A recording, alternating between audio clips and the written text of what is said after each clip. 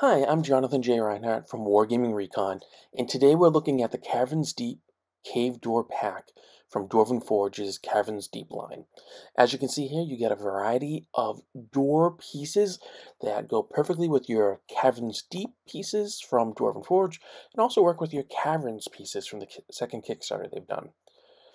You can see that you get two regular doors, they open one way, nice wooden feature, they're actually movable, great texture on them, really neat looking, great for a primitive society or just about anything else. You have this nice archway with stalagmites, stalactites, sorry, coming down, and there's a nice slot in there that has a variety of pieces you can put in, including this slime piece, just slides right in, and it actually has some segments on the side that allow you to kind of lock it in different levels. So you can have the slime coming down, semi-transparent, so you can get some light coming through it. You have this nice boarded up area that allows you to completely segment off a section. Maybe it's something your characters have to get through. Maybe it's something that can't be gotten through.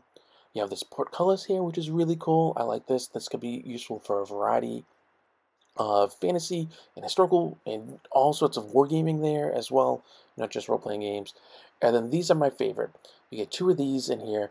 These are hidden cave doors, secret cave doors. And they look like a wall, but it swings open and fully textured everywhere, fully hand sculpted, and you can use these just about anywhere. I enjoy using them both as doors, but also as another wall. So you can just put it on top of a segment of flat floor, as I'm doing here, and that gives you a little bit more modularity with stuff. And it fits. Isn't it a perfect fit? No, but it's good enough. So it's something you can definitely do. And you can see here I'm showing it with Caverns Deep and Caverns. Actually, those are all Caverns Deep pieces, but I will be showing a small build with some Caverns pieces as well. So that's just something that you can look at and use. But you don't have to use all these doors just in Caverns pieces from Dwarven Forge. You can use them with other terrain as well that you might have. Some of these are great for standalone, and it's a really neat and a cool thing that you can do here to kind of add a little extra flavor to your gaming.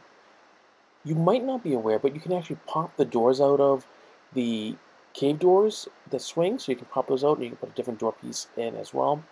And not shown right at this moment because when Darren filmed it, I put the piece in a separate spot, but I'll show you a photo of it near the end of this video.